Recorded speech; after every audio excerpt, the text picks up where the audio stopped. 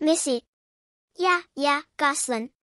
Whose full name is Felicita Leon Gosselin, starred in the lead role of Missy Morano when she was just 10 years old. Now a fully fledged teenager at 13, she spends time horseback riding in her home state of Texas. Between filming projects, Yaya began her career in the spotlight. At just 5 years old, she was signed with a modeling agency, appearing in Hasbro's famous footwear and JCPenney commercials.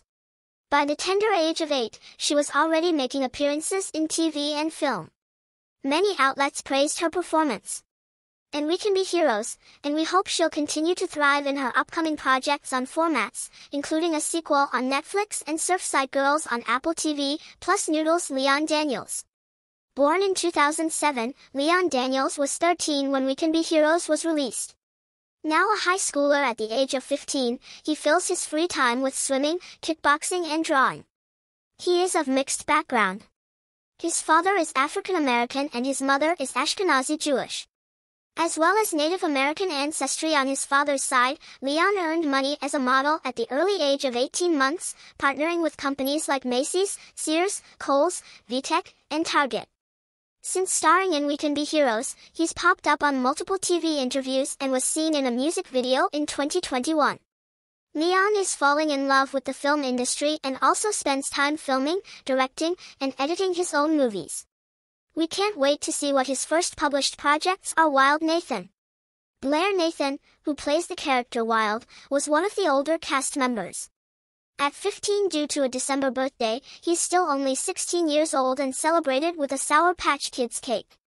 We expect to keep seeing projects from him in the future as he's still focused on acting, writing, and directing.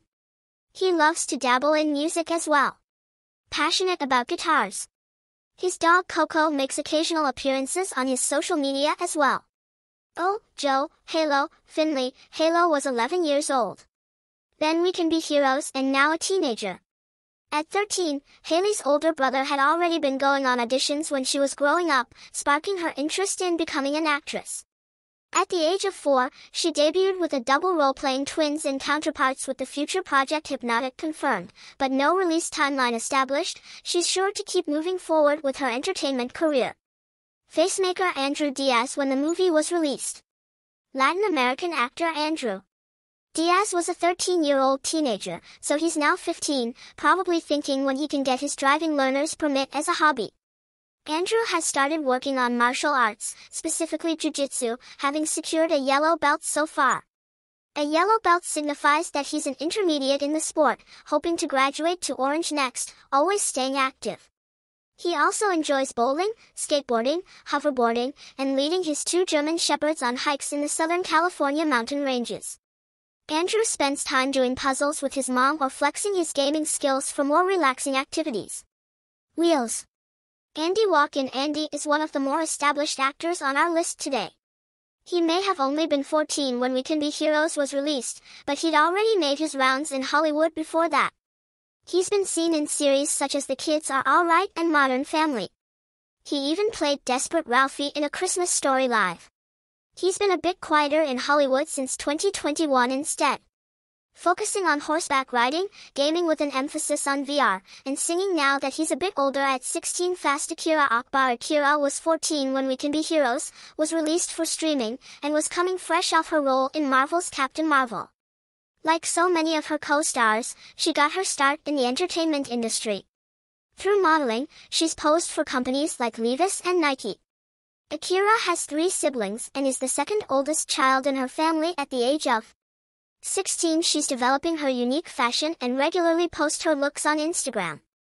Rewind. Isaiah Russell Bailey. Isaiah has been on the film and TV scene since 2018, landing spots on several series including Criminal Minds, Family Reunion, Raven's Home and more. In these shows, he's had phenomenal exposure working with talents like Tia Mowry and Mandy Patinkin. 14 years old when he joined the cast of We Can Be Heroes. He's continued his career in film now that he's 16. One of his standout passions is parkour. He's even created a video with Netflix after school encouraging others to train with him and get into the fun sport. We think he's a great instructor and hope he'll come out with more content like this in the future. We look forward to seeing him play Caleb O'Connell sometime in 2022.